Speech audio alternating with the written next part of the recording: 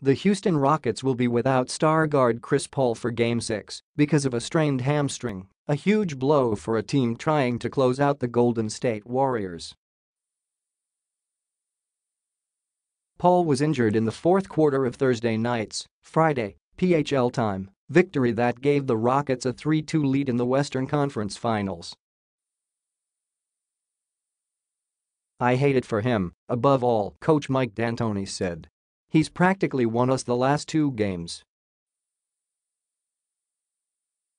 But great opportunity for other guys and we have plenty to choose from, and we'll be ready."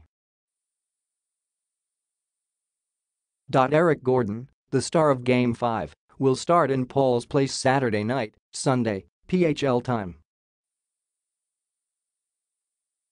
He started 30 games this season, while Paul and James Harden dealt with injuries. "It will not change anything that we do or how we do it," D'Antoni said. Paul's right leg will be re-evaluated after the team returns to Houston following Game 6. On Friday, Saturday, PHL time, he was with the team, laughing and joking with teammates as they walked on the court for practice. Harden said the Rockets don't have time to dwell on the absence of their 9-time All-Star. "We don't want to come and be pouting around," he said. "We want to keep our same swagger, our same positive energy.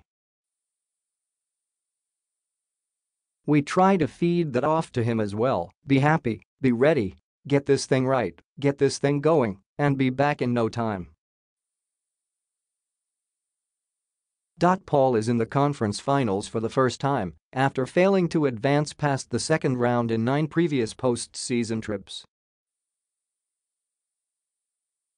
In his first season in Houston after a summer trade from the Clippers, Paul has paired with Harden to move the Rockets within 1 victory of reaching the NBA Finals for the first time since Houston won titles in 1994 and 1995.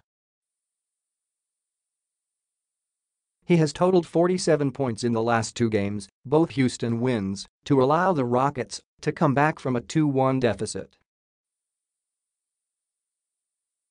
Gordon has played a big role. On Thursday night, Friday, PHL time, he came off the bench to score 24 points and made a steal in the final seconds to secure the victory. "Whoever is out, it's almost like the next guy up, and everybody finds a way," Gordon said. "We just collectively find a way to win. It's definitely going to be tough.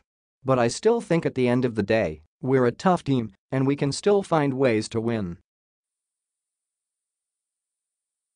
D'Antoni wouldn't speculate on Paul's availability if the Warriors force Game 7 on Monday night, Tuesday, PHL time, in Houston.